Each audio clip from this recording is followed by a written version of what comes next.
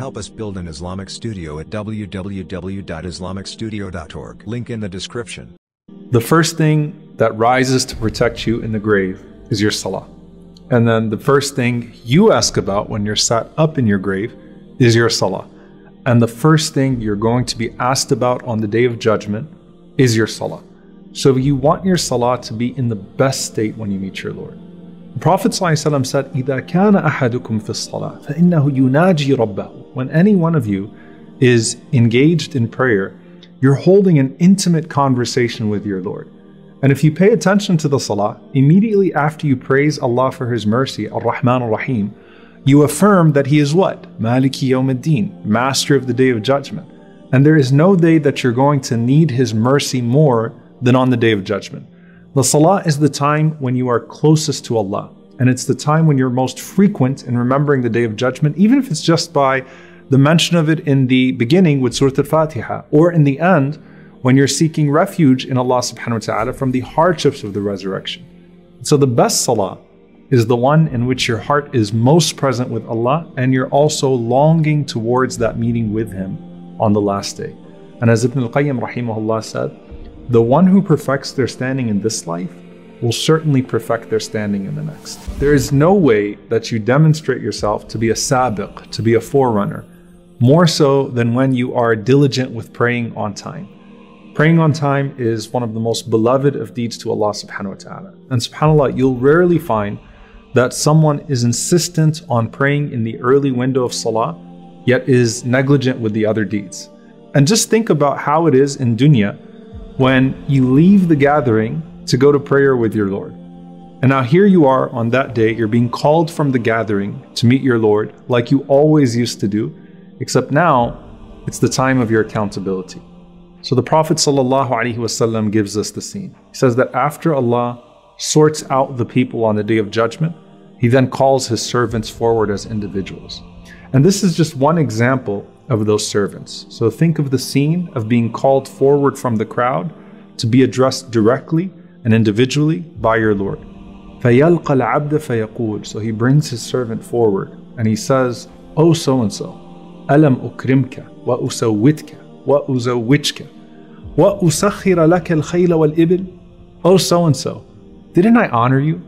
Didn't I make you a leader? Didn't I give you a spouse?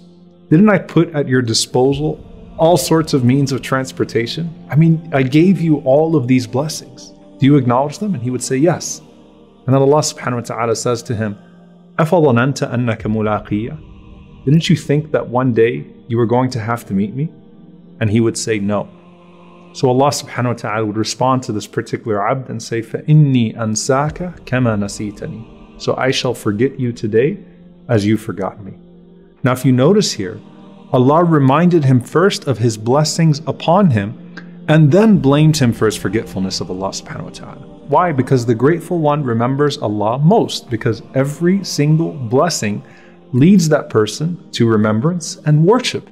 And this is deeply connected to the Prophet ﷺ saying, إِنَّ أَوَّلَ مَا يُحَاسَبُ بِهِ الْعَبْدُ يَوْمَ الْقِيَامَةِ مِنْ عَمَلِهِ صَلَاتُهُ. That the first thing that you're going to be asked about from your deeds on the Day of Judgment is your prayer.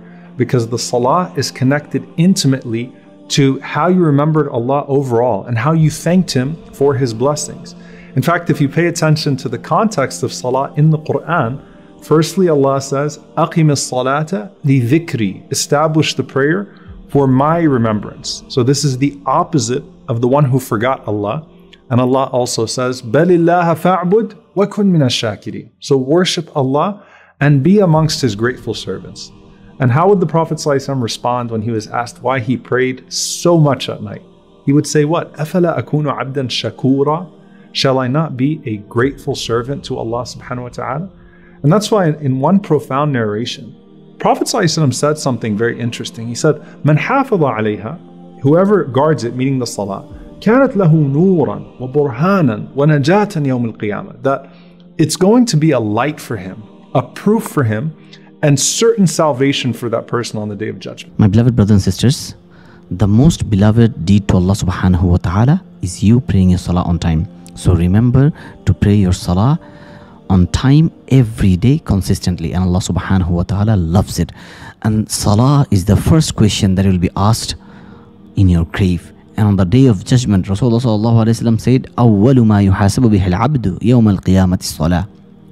The first question that will be asked on the day of judgment is about your salah. So guard your salah, and Allah subhanahu wa ta'ala will safeguard you, Allah will protect you, Allah will give you Jannah.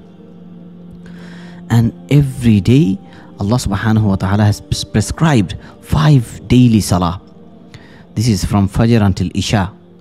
And through this Allah subhanahu wa ta'ala has disciplined us. And salah is the way you can come closer to Allah subhanahu wa ta'ala, and you come closest to Allah in your sujood.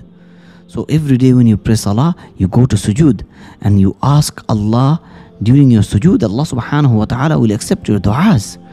So if you want to get closer to Allah subhanahu wa ta'ala, then pray more and more nawafil, and pray to Allah subhanahu wa ta'ala and do a lot of sujood, and you can get closer to Allah subhanahu wa ta'ala. And Allah subhanahu wa ta'ala says in the Quran, أَلَا بِذِكْرِ اللَّهِ تَطْمَئِنُّ الْقُلُوبُ. Verily, in the remembrance of Allah do hearts find peace. And salah is the remembrance of Allah. When you pray salah, you talk to Allah subhanahu wa ta'ala. When anything used to happen to Prophet Muhammad sallallahu alaihi wasallam, if he didn't feel good or if he was sad, then he used to call Bilal and he used to ask him to give iqama, and they used to pray together. He used to pray to Allah subhanahu wa ta'ala. And my dear brothers and sisters, Allah subhanahu wa ta'ala said in the Quran, وَاسْتَعِينُوا بِالصَّبْرِ وَالصَّلَاةِ.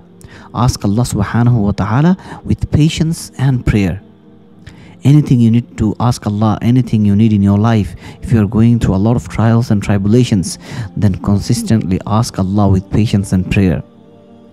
Prayer is the thing that will solve your problems. Prayer is the thing that will make you a better Muslim. Prayer is the thing that will increase your righteousness and piety.